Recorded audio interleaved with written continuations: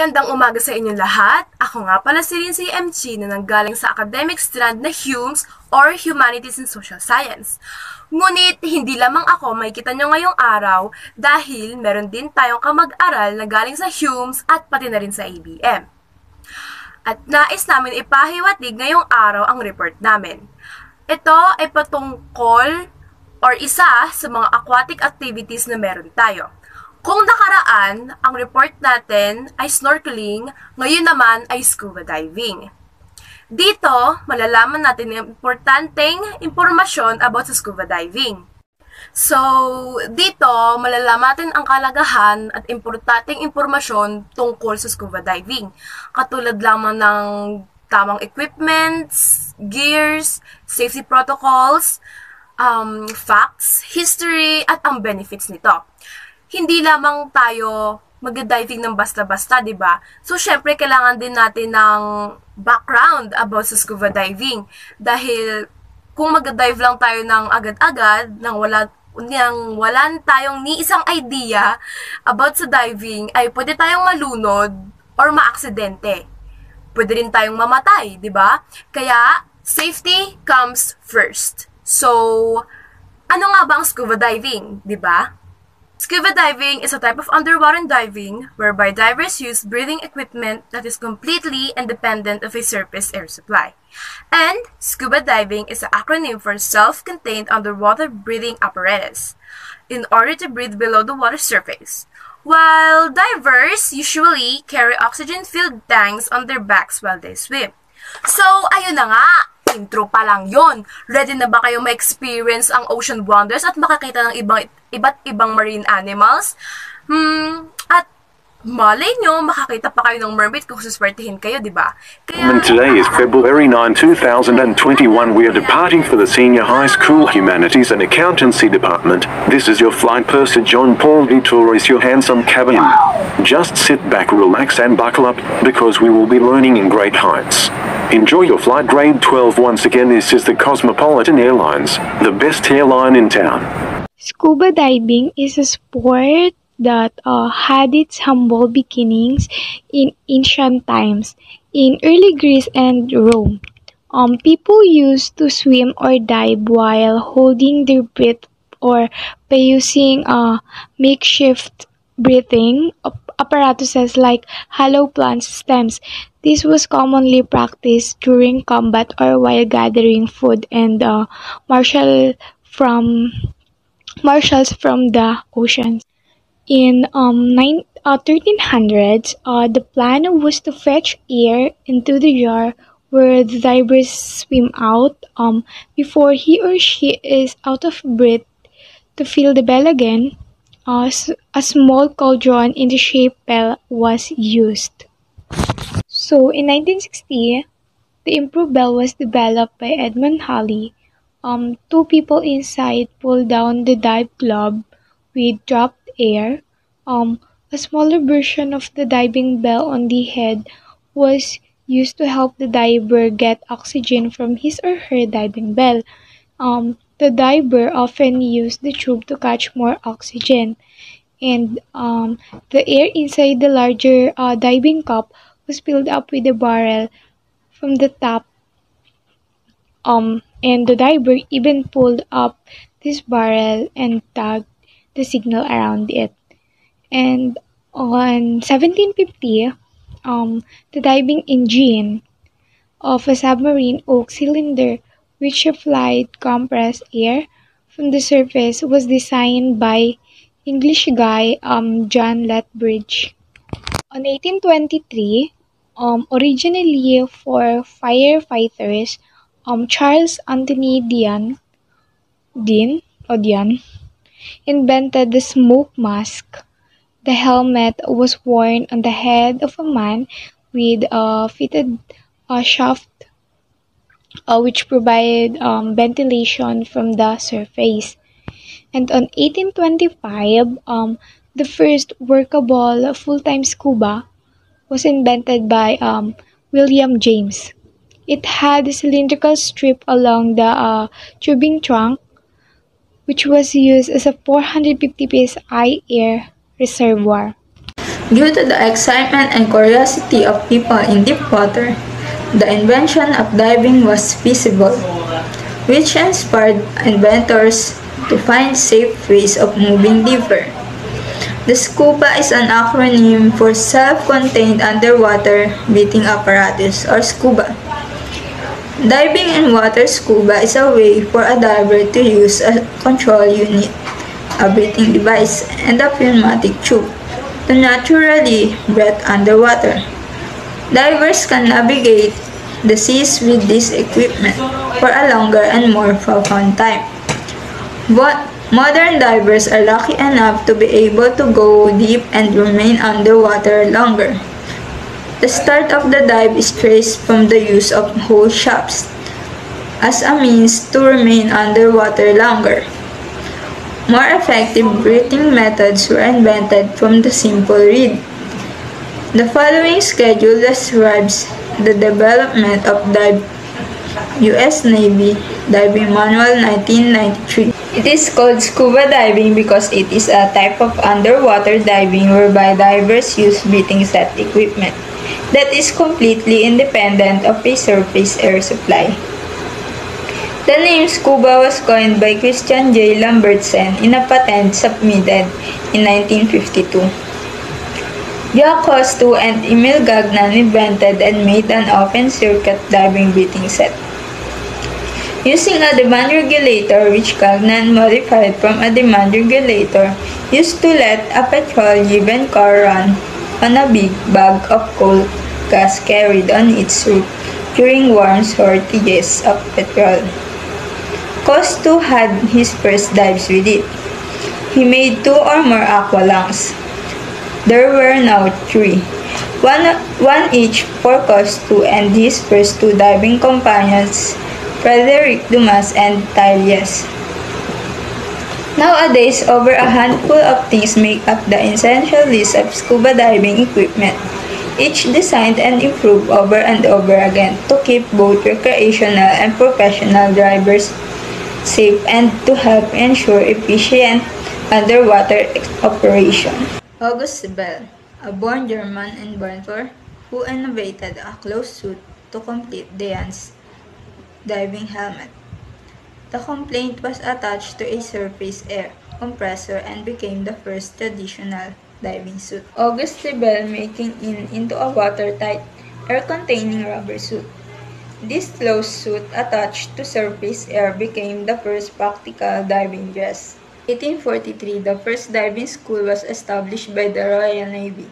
Having persuaded the Royal Navy of the advantages of sea diving equipment over the unwieldy dockyard diving bell, Colonel Pasley detached Lance Corporal Jones' Royal Engineers to HMS Excellent in 1844 to train a party of 13 petty officers and seamen in its use.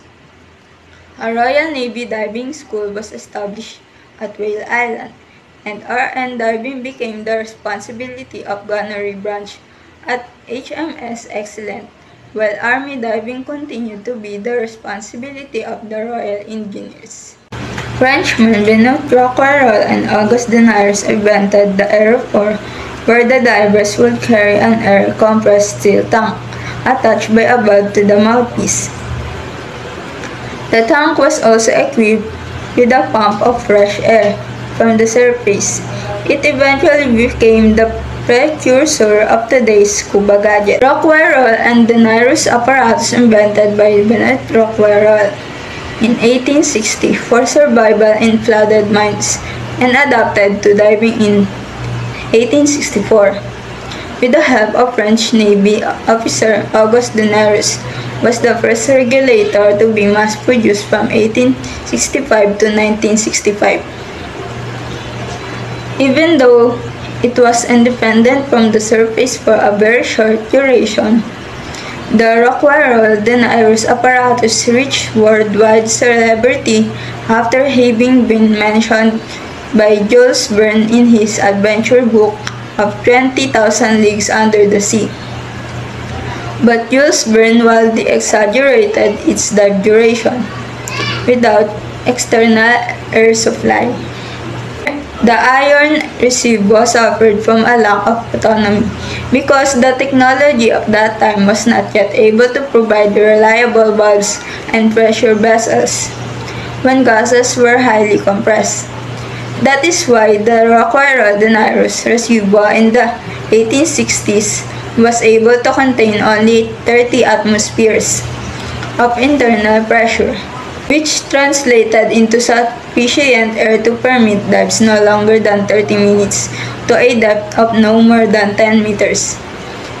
For a longer and more secure autonomy from the surface, technology had to wait until the 20th century had brought stronger and reliable compressed air cylinders. 1876. The first self-contained diving gear which used pressing oxygen and not compressed air was invented by Henry A. Floss, an English merchant seaman.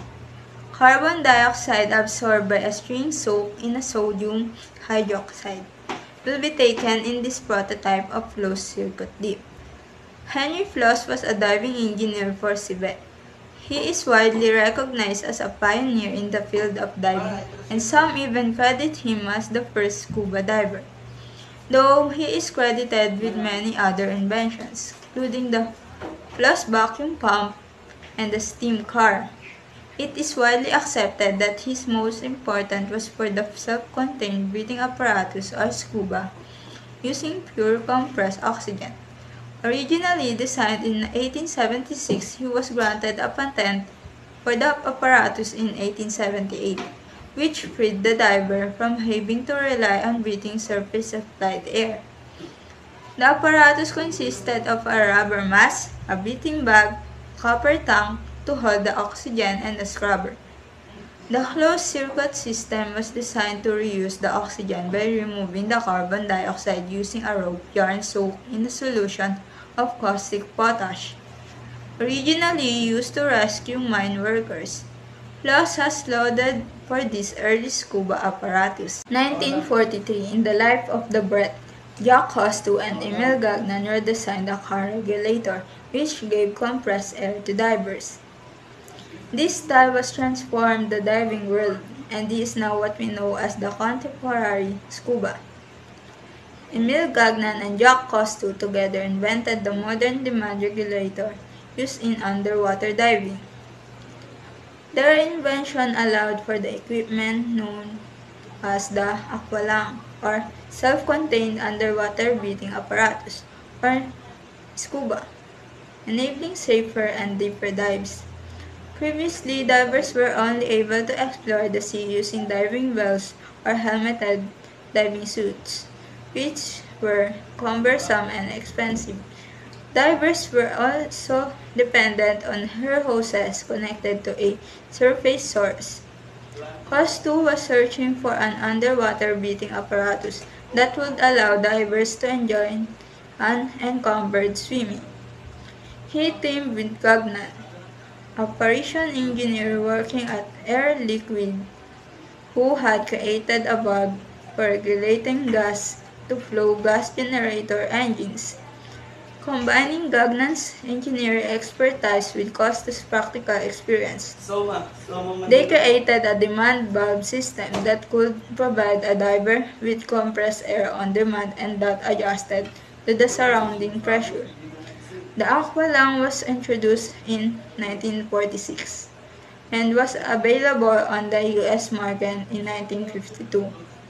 It provided safe and low-cost opportunities for scientists, engineers, and other water enthusiasts.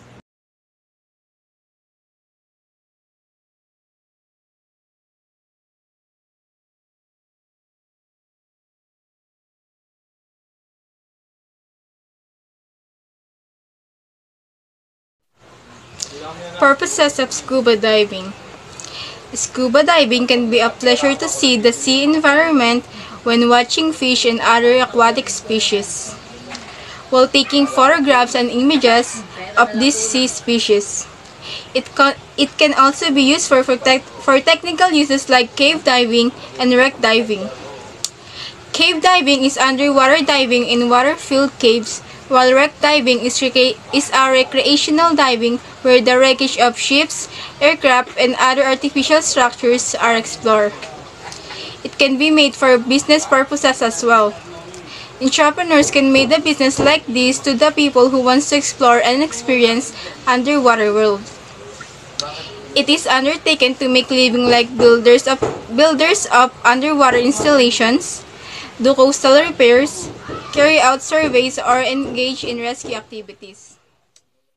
Another purpose of the scuba diving is to do submarine surveillance by military or highly skilled divers to clear mine, save, or recover passengers on capsized passenger vessels and other sunken vehicles. Health and fitness for diving. Scuba diving does not require you to be an Olympic athlete, but health is an important issue. If you are considering diving for the first time, you should be in a good health, especially your heart and lungs. You should be able to swim and be comfortable in the water. We know there is no maximum age for scuba diving, and there is no particular age when you should stop diving. However, there are some considerations you need to know as an older diver.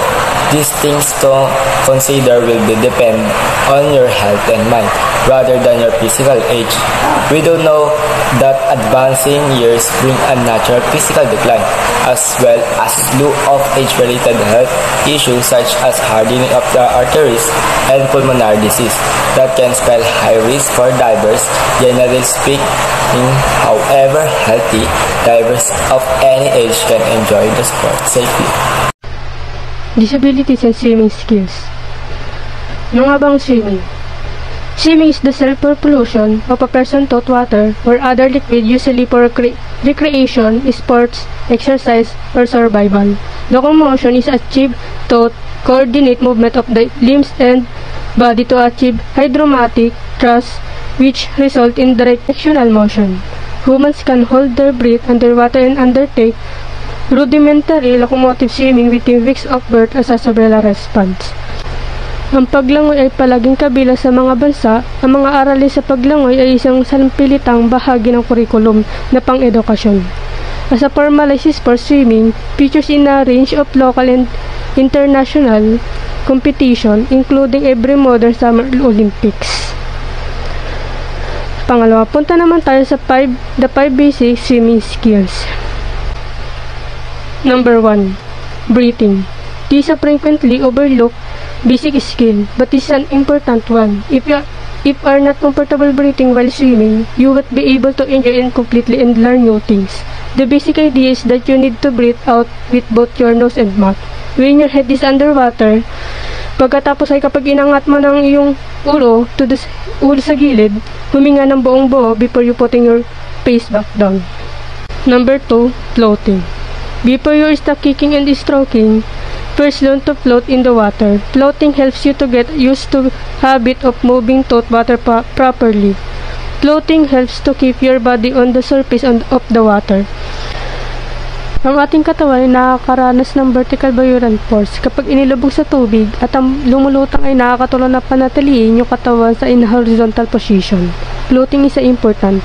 Kunwari, kung hindi mo naman sinasadyang mahulog sa tubig, you'll be able to float on the surface till you are rescued. And now, keep listening to learn more about the 7 benefits of swimming for people with disabilities. Number 1. Alleviates pressure on joints and muscle. Being in the water is akin to being weightless. The water easily supports your body and greatly reduces the effects of gravity. By allowing yourself to float in the water, you alleviate pain and stress on your joints and even your muscles. This is due to stretch and stretch parts of the body that don't often experience a full range of motion. Number 2. Build muscle strength. Being in the water makes the muscle easier to move, and moving your muscle, you build strength. This is a great option when you are able to other types of exercise that work on your muscle strength. Para sa may mga taong may kapansanan tulad ng spina bifida o muscular dystrophy, aerobic activity ay lalong mahirap. Ito ay dahil sa kanilang muscle ay matigas o maluwag. Number 3. Improves heart health. As we mentioned, swimming is considered an aerobic activity. Aerobic activities strengthen your heart. As your heart becomes larger and stronger, it's better able to pump blood, thereby increasing circulation. Swimming with a disability allows you to keep these cardiovascular benefits without putting stress on the body. Number 4. Improves mental health. When you exercise, your body releases endorphins and serotonin. This chemical improve your mood. With regular exercise, those chemical impact and everything from depression to anxiety. You'll notice that you're less stressed, your memory function is better, you sleep better, and you feel more relaxed and energetic throughout your day. Number 5. Impacts transfer skills. In order to swim, you have to get from your wheelchair to the pool and then from the pool back into your chair.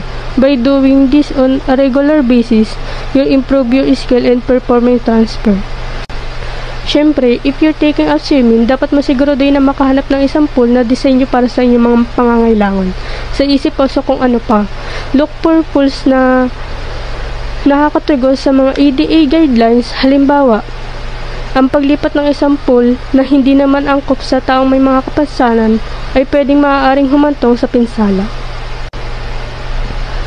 So, can a person dive with a disability? Yes, with proper instruction and safe planning, diving may be a real possibility. The student must still complete skill set for proficiency, and in some cases, a body or two may also require training, but the Scuba program from Scuba Diving International an instructor to work in individuals who may have disabilities. The truth of the matter is that if a medical doctor who understood the situation and scuba diving approves, and if a student is mentally competent to understand teaching concepts, then the potential for diving is more likely there. Great for people with disabilities. For people with physical disabilities like multiple sclerosis, the water is a great way to exercise. There are many physical disabled athletes who love to swim in pools around the world, improving their facilities to make them visible.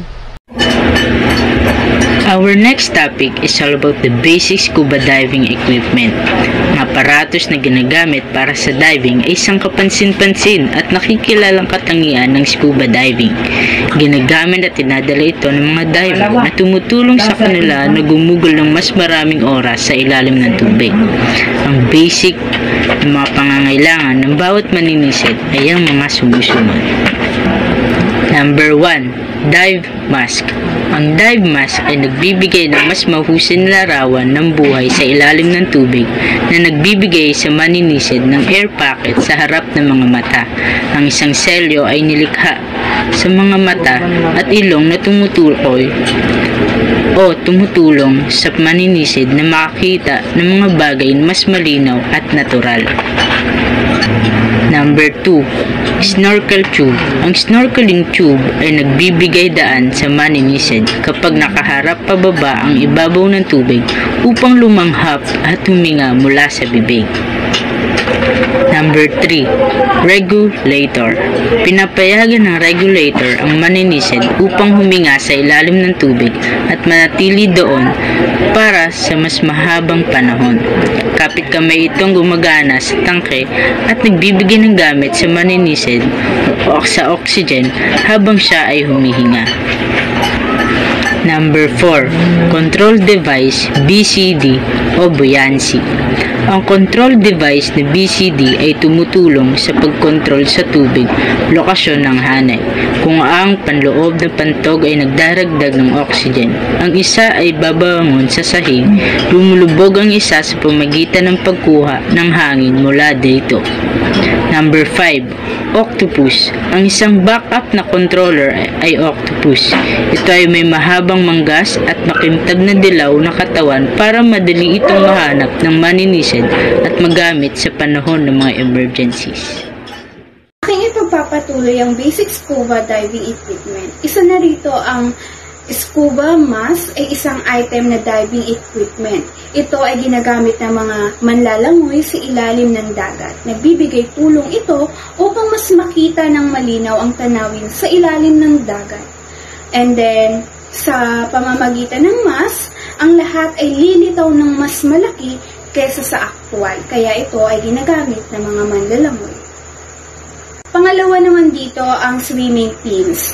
Ang swimming pins naman, ito ay sinusuot sa ating paa upang ma-improve your technique and performance. Nakakatulong din ito upang mapabilis yung bilis sa tubig.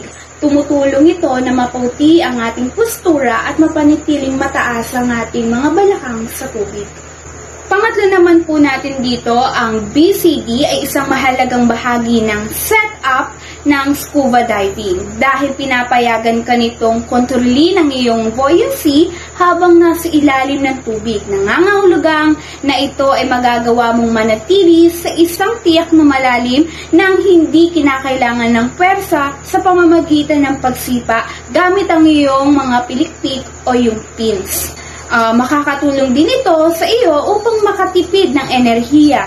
Gumamit ng mas kaunting hangin sa kumatwid ay pahabain ang iyong pagsisid. Susunod naman natin dito ang wetsuit ay karaniwang sinusuot ng mga manlalangoy, maninisid na lumalangoy sa malamig na tubig. Ang wetsuit ay nag-insulate sa mga manlalangoy o tinutulungan silang mapanatili ang init ng katawan. Ito naman ay tumutulong sa mga manlalangoy na maiwasan ang hypothermia, isang mapanganib ng pagbaba ng temperature sa ating katawan. Kaya ito ang ginagamit nila para maiwasan iyon. Bilang panghuli, isa pa sa pinakamahalagang equipment natin ang air cylinder dahil naglalaman ito ng air pressure na nagbibigay daan sa mga manlalangoy na makahinga sa ilalim ng tubig o dagat. Ang isda ay nabubuhay at nakakahinga sa tubig. Ngunit tayong mga tao nangangailangan pa tayo ng hangin para makahinga. Kaya isang malaking tulong ang air cylinder para tayo magtagal sa tubig.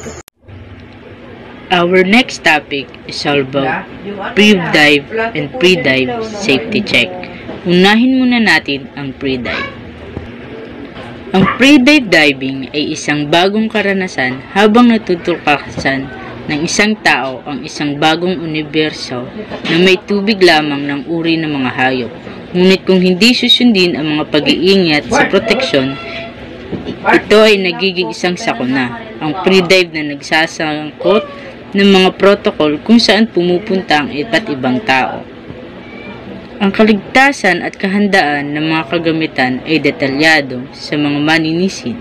Ang mga pamamaraan at pamantayan at sunod-sunod na kailangan sa lahat ng aspeto ng pagmamasid sa ilalim ng tubig. Sunod naman natin ang pre-dive safety check. Bago pumunta sa dagat ang isang maninisid, kailangan magsagawa ng security check. Nangyayari ito kapag isinusuot ng diver ang kanyang kagamitan at tapos na ang kanyang mga kasama sa pagsisid. Mayroong huling minutong bangka na pagsusuri na ginagawa kaagad bago pumunta ang maninisid sa daungan. Tinitiyak nito ang maayos na operasyon ng lahat ng mga gears o mga kagamitan. Ang pagsusuri sa kaligtasan ay isinasagawa kasama ang dive body bago ang biyahe. Ang bawat pagsusuri ng mga kagamitan ng bawat isa at nakikilala ang mga kagamitan ng kanilang dive body. Dapat alam ng bawat isa kung paano tumulong sa kanilang mga kasamahan sa ilalim ng tubig kung sakali mang may mangyaring emergency. These are the 5 steps of pre-dive safety check. Number 1, test the buoyancy compensator to ensure the inflator and deflator buttons works and the pull strings are not a burden. Number 2, verify the weights. The weight should be visible and have an unencumbered quick release mechanism. The weight belt should be positioned as the correct release and the belt end free. And the other gear should be removed so that it will quickly slip apart when it is opened. In the event of an emergency, all divers should be able to release weights. Number 3, check the releases. Check the BCD clips are locked and make sure to tighten the belts. The BCD link to the scuba tank should also be checked for closure of the tank band. It must be close enough so that all the tanks enters the band. It does not slip and cause a problem. Number 4. The air regulator. The correct working of regulator is important. Check a tank valve multiple times as your mate watches the pressure gauge needle. Vibrating from the tank valve regulator for your pal until the needle of the pressure gauge falls dramatically. The tank valve is open till 3000 psi or 200 bar. The tank must be packed. Confirm that the controller breathes smoothly and safely. Talk to your mate about your location of alternative air supply and verify it several times by breathing. Number 5. Final check. This is the final check at which all the gears are cross-checked. Sa underwater diving, ang ascending at descending ay ginagawa gamit ang mga mahigpit na mga protocol upang maiwasan ang mga problema na dulot ng mga pagbabago sa ambient pressure at ang mga panganib na mga hadlang na malapit sa ibabaw katulad ng mga banggaan ng mga sasakyang pangdagat. Ang mga organisasyon ng sertipikasyon at akreditasyon ng maninisid ay nagbibigay ng kahalagahan sa mga protokol na ito ng maaga sa kanilang mga programa sa pagsasanay sa mga maninisid. Ang mga pamamaraan ay nag-iiba depende kung sa ang maninisid ay gumagamit ng scuba o surface-supplied equipment. Kinokontrol ng mga scuba diver ang kanilang sariling descent at ascent rate, habang ang mga surface-supplied diver ay maaaring kontrolin ang sarili nilang pag-akyat at pagbaba, o ibababa at iaangat ng kanilang surface team, alinman sa pamamagitan ng kanilang pusod o sa isang diving stage o sa isang diving bell.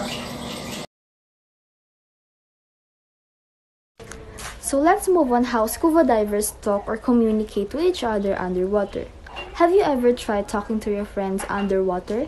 If so, then you discovered that it didn't work very well.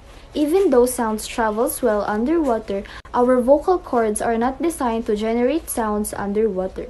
So how then scuba divers communicate to each other under the water? Scuba divers are trained to use hand signals to communicate with their bodies. They also use underwater writing boards for better communication. Both of these techniques require light. Hi, I am Eukarine B. Gomez and I will be discussing about the positive impact of diving on our health. We all know that scuba diving and snorkeling are very relaxing and enjoyable hobbies. But did you ever think that it was good for our health as well? As divers, we don't hear about the benefits of diving as much as the dangers that scuba diving presents. Does diving actually enhance your well-being? Of course it does.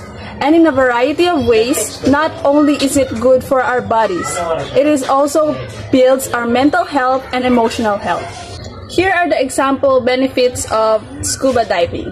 First, we have improving our aerobic fitness. One of the most obvious health benefits of scuba diving is the workout of it provides. Swimming is one of the best forms of aerobic exercise, which is crucial to one's overall health. It also increases muscle strength. In addition to providing a quality aerobic workout, scuba diving is also good as an aerobic exercise. It also improves blood circulation, lower blood pressure. And lastly, as I said, scuba diving also enhances a person's well-being because scuba diving has been shown to produce significant stress relieving effects, which are largely a result of breathing techniques employed while on a dive. While scuba diving ones must employ slow, deep breathing techniques in order to conserve and optimize air consumption, such as breathing patterns are similar to the ones used in meditations, and which are also known as reduce one's heart rate and promote the feeling of calmness. In addition to the breathing patterns used in scuba diving, the tranquil underwater environment that you're immersed in is also beneficial for promoting calmness and reducing stress. And that would be all. Thank you.